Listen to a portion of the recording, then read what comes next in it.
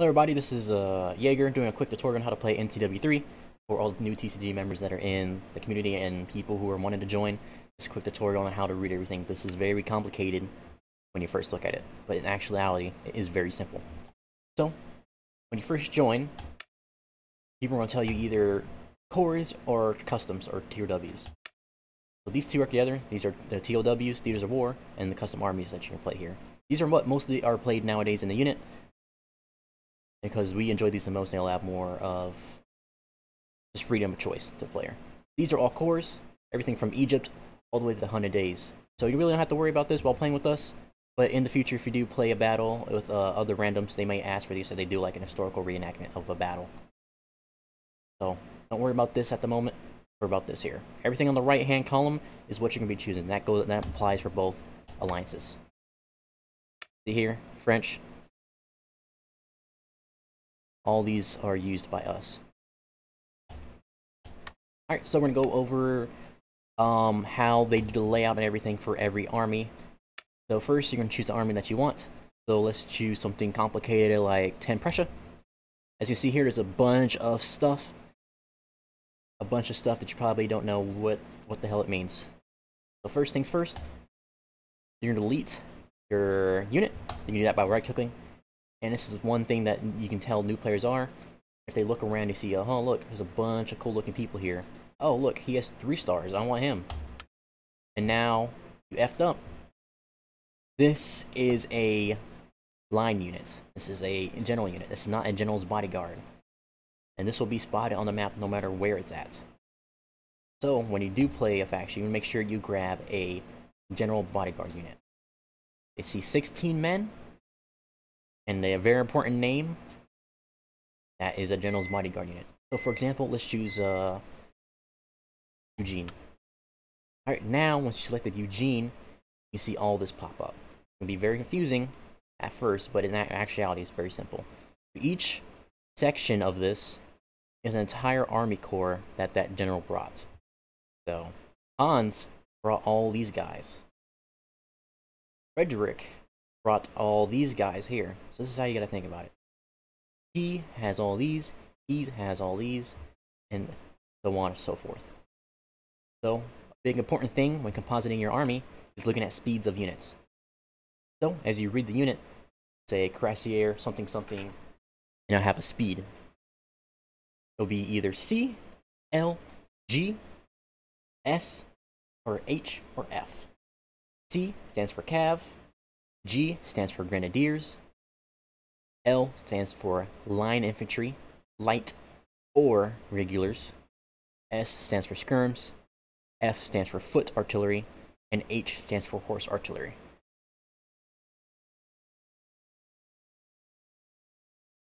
And the slower it is, the lower number it is, the slower it is. So these Cuirassiers are very slow because they're heavy cav. They have lots of armor, so they're naturally slow.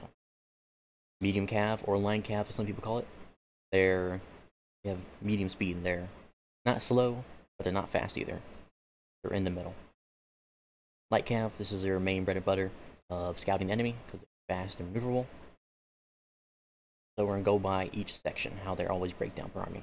So every single army composition will be laid out almost like this. There will be different units in it, or there'll be sections missing. That's because they didn't bring any. So for example here, he didn't have any Cuirassiers with him. Instead, he has Dragoons. He has Hussars, Grenadiers, Lights, Line Infantry, etc. That's going to be for every single army in this game. Alright, so you have your Cuirassiers, which are your heavy cav. They do a lot of shock damage. They're very good. And they have lots of numbers, as Prussia.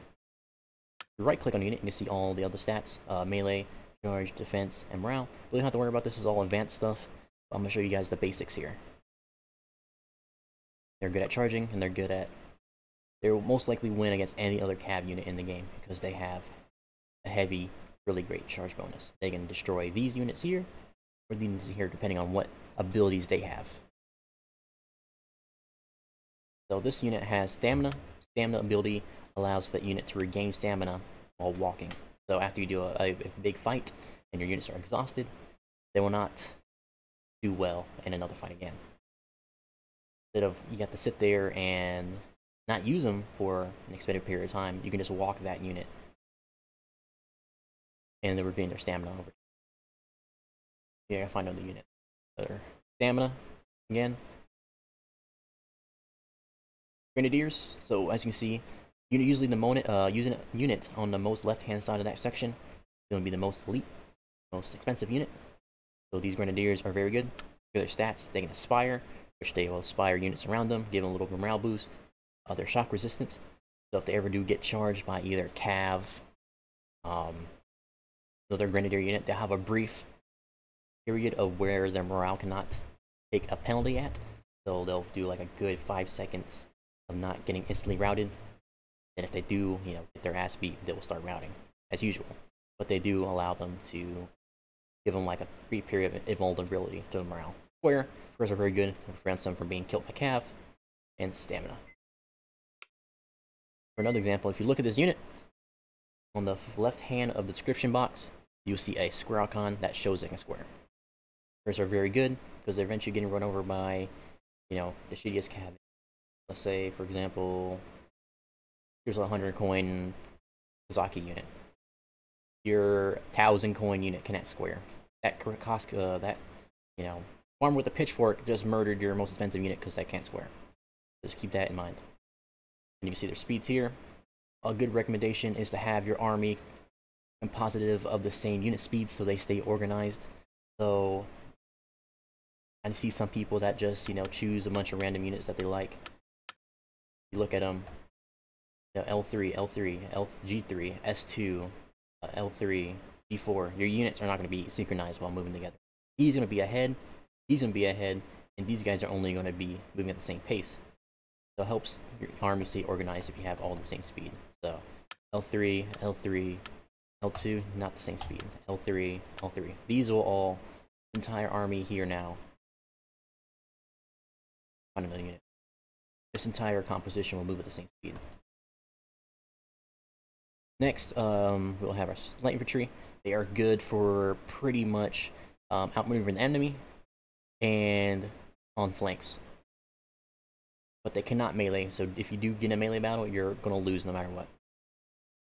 Same thing with Grenadiers, they are good for their shock force. They are there to kick some ass and use their weapons and all their abilities, physical strengths, to go take buildings, houses, choke points, anything that you need to get done. These are your guys that will get down and dirty for you. They have really good stats, they have a charge bonus, and they can melee attack and they can defend. These are always used for defending or taking houses, or charging the enemy if needed. Your skirmishers are good just to harass the enemy. You will not win a battle by using these. They're just good to harass and be almost like a bait unit for their Cav to come take out. Line infantry, this would be your main unit to be using in battle. So you have your L3s, L2s, so on and so forth. Here, check their stats. This is a good unit right here. This is Astro, really great stats. 26 accuracy, 85 reloading, 70 ammunition, and decent to below average morale. That's one thing about Prussia, has very average morale to below average. But we have to get into that much later. This is just a basic thing here. For cannons, so what I always recommend, before you choose a cannon, right click on it, pull up the actual box here, and just make sure to see how many guns it has. Could be different for every faction. This should be only 2 cannons. This should only be 2 cannons. You just want to make sure. You don't want to make a mistake here and buy the most expensive cannon and it's just 1 cannon, 1 operational gun. Same thing here for horse archery. Has 2. This has 2, and this has 2. Horse archery is good because it allows you to move your cannons and move around the map quickly. That's a good thing.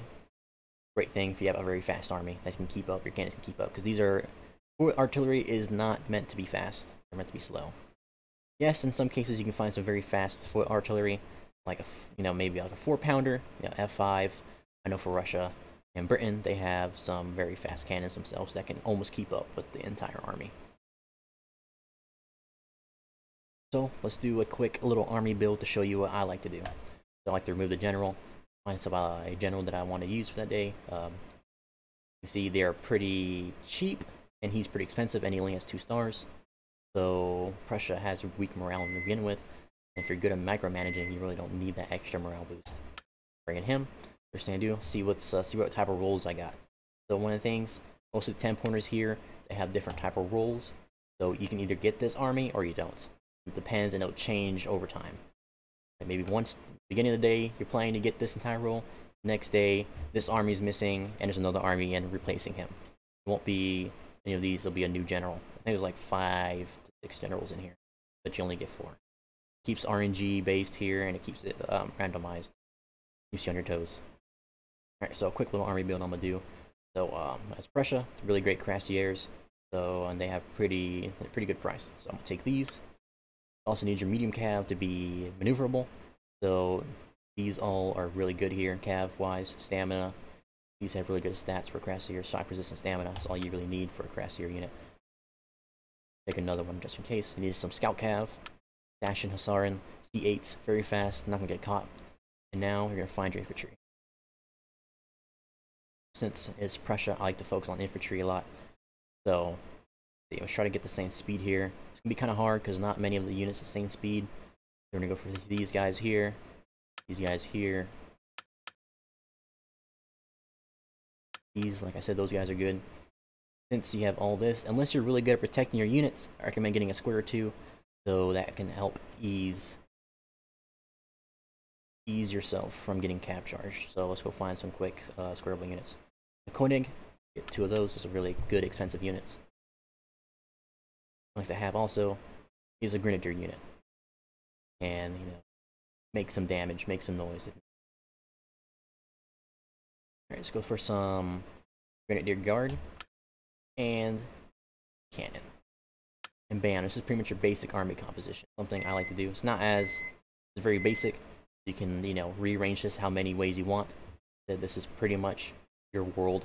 You can have an entire grenadier army, you can have an entire cav army, you can have an entire cannon army if you want to. Not really, because the game doesn't really let you, but you understand what I'm trying to say here. You can do so much and change so many things. Russia, bam, bam, bam, same thing here. Britain, probably the most beginner-friendly faction here. You just spam these guys. They all can square and they all can shoot. You don't have to really micromanage these guys.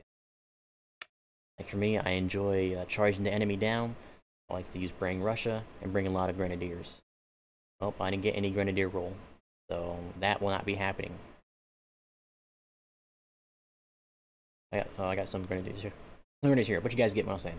This is just a basic tutorial on how to break down the sections here. Thank you guys very much for watching. If you have any questions, please let me know.